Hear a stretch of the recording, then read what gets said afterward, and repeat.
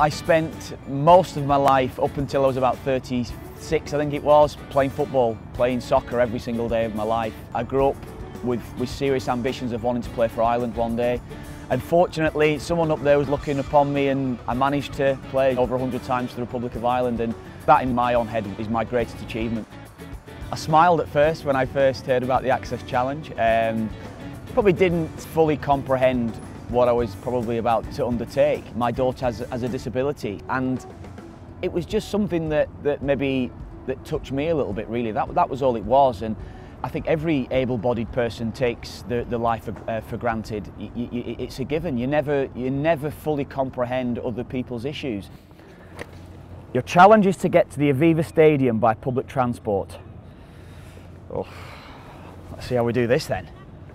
From here, certainly within half an hour. Realistically, you could probably do it in 20 minutes from this part of town. Hop in a taxi, you'll be up there in no time at all. So you could probably run it probably in half an hour, so that wouldn't be a problem at all for me.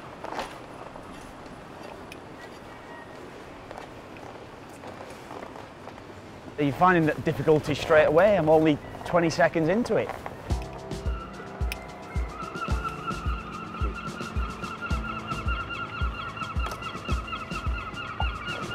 Thank you. So that's quite a difficulty in itself, the level that the chip and pin's on. It's difficult to see actually what you're pressing and what's actually been written down on the screen.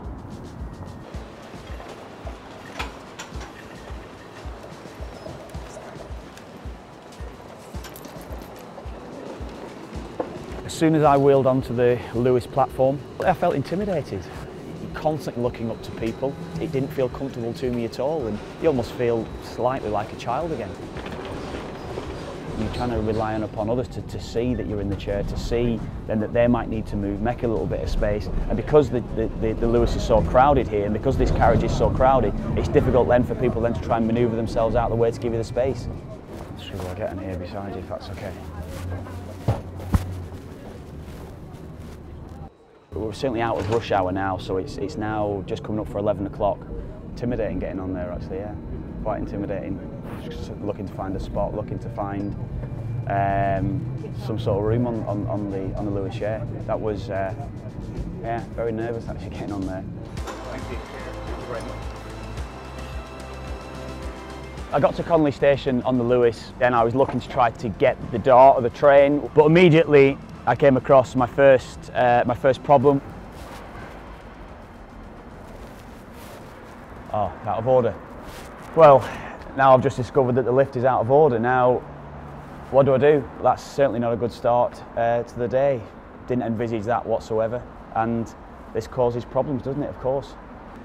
The option that's in my head now, the one that I'll have to do, would be to have to try to get a taxi. Hiya, mate. How easy would it be to get a wheelchair accessible taxi? There was no wheelchair access taxis when I arrived at the taxi rank. It wasn't as easy as just literally going in, getting in a taxi, off you go. Everything is that little bit longer. Yeah. All right, no worries at all. You give it a shout. Good man.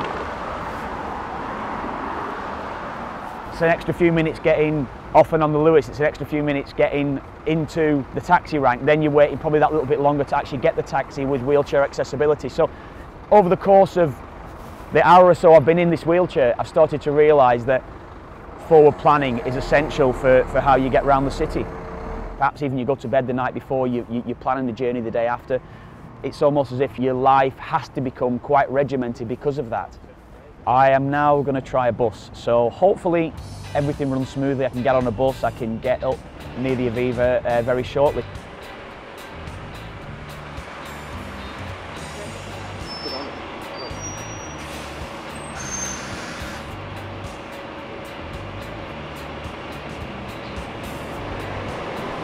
First bus comes along, bus driver stops, no problems at all, and the ramp doesn't work. The accessibility ramp doesn't work for wheelchair users. Okay, no worries. Good man. The bus driver then explains to me that the next bus is coming along within a couple of minutes. Just wait around. You'll be able to get onto the next bus, no problems at all, no issues. So waiting around for the next bus to come, I signal for the bus to stop, and the bus just continues to drive straight on by and doesn't stop for me. So now I'm in the position of where I was before when I got off at Conley Station. I'd probably use a stronger word, but yeah, a little bit frustrated, yes. It's my only option really to go along the quays down here now, up alongside the Liffey and get up as far as I can somewhere near the Aviva Stadium, yeah. I think by and large it hasn't been a truly successful day travelling. I've learnt that people in wheelchairs need to have such an organised life. You can never act out of spontaneity. I think that's the thing that's come to me. The ramp accessibility to the bus not working, bus driver driving past not necessarily seeing me. There's a number of things along the way today that certainly highlighted issues to me that I never ever would have thought about. The world could be much better for people with disabilities.